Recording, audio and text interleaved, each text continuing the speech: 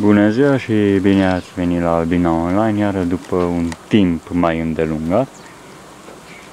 Revenim cu o mică filmuleț să vă arăt că stupina funcționează foarte bine. Suntem în luna august, nectar nu mai există. Iată, stupii toți sunt pregătiți cu majoritatea 3 în 1. Iată așa, pe 4 rame de puiet, 5, arată bine. Dar nu asta vreau să vă arăt. Astăzi, după cum vedeți la acest urdiniș, s-a întâmplat el ceva aici. M-am trezit și de dimineață am văzut acest lucru, ce se vede în imagine, adică o tentativă de furtișag, o albină o fi reușit să intre în familie și să creeze haos și vin albine și atacă și cam asta este. Pentru acest lucru, bineînțeles, furtișagul poate să continue mult, poate să transforme furtișag lent, mai sunt și viespili și m-am gândit în felul următor, din cărți am citit cum se previne acest lucru sau cum se, după ce pornește un furtișag, ce este de făcut. Tot din cărți, că multă lume spune că din cărți n-ai ce să înveți, am să arăt un dispozitiv antifurtișag. Iată, acesta este. Asta este fața, așa va veni pe urdiniș. Iată, asta este partea de sus. Asta e partea interioară. Vedeți? Deci, dacă vă uitați așa, vedeți că albina are spațiu aici, în zona aceasta, pentru a intra pe urdiniș, iar aici este o mică gaură care va avea contact cu exterior. Deci acesta este dispozitivul antifurtișag. O să-l montez. O să dau albina la o parte încet. O să mă duc din lateral spre interior. Voi da albina la o parte.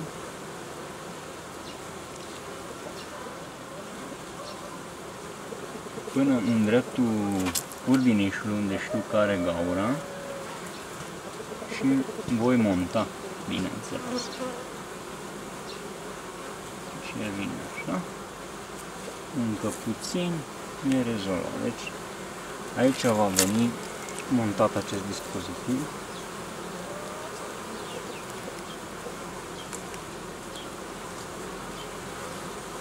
Vom prinde dispozitivul și de urdiniș.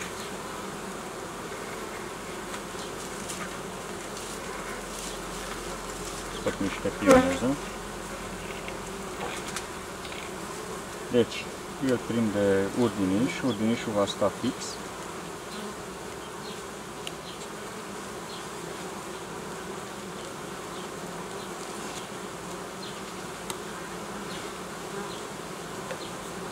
Așa, cuprind dispozitivul de stup. Asta.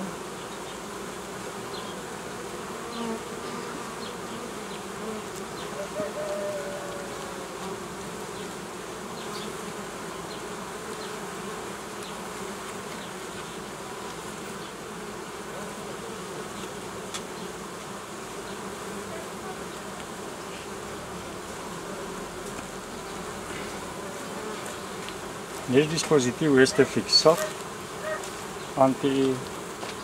dispozitiv antifurtișag, da? Deci cam așa arată el.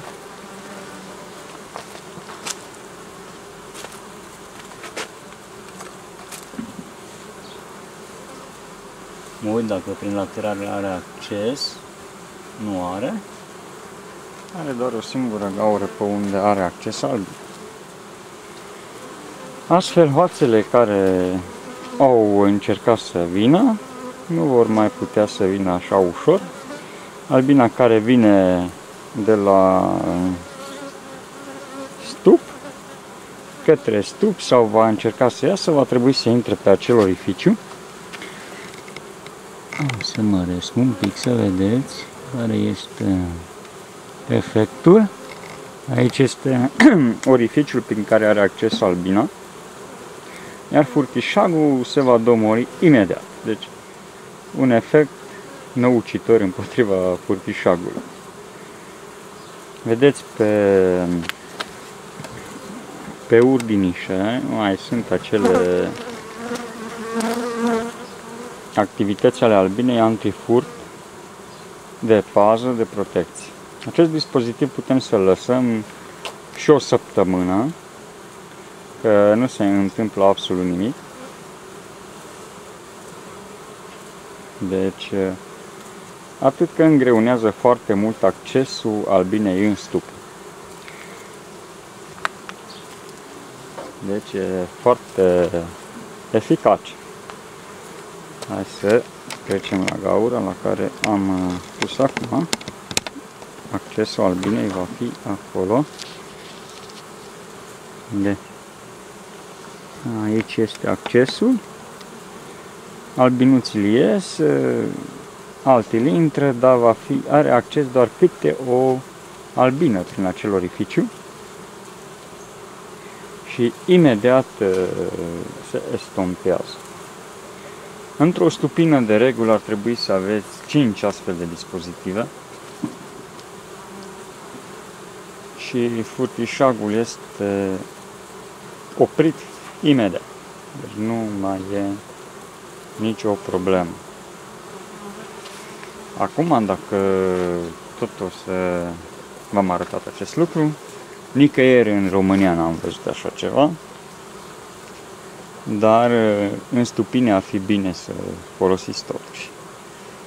Sunt criticat de anumite tehnici ale mele, mi le-am îmbunătățit foarte mult, consider eu.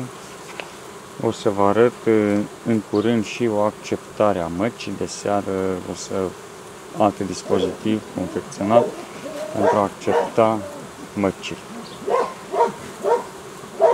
Deci, vedeți foarte bine activitatea albinei pe acel urdiniș. Deja vin albinuții cu polen, foarte repede se organizează treaba, nu are loc niciun atac. Albinele străine vor fi imediat prinse din start, deci nu au acces. E foarte greu să intri într-un astfel de stat. Bine. Cu asta vă las și pe data viitoare cu filmulețe mai interesante. Așa arată.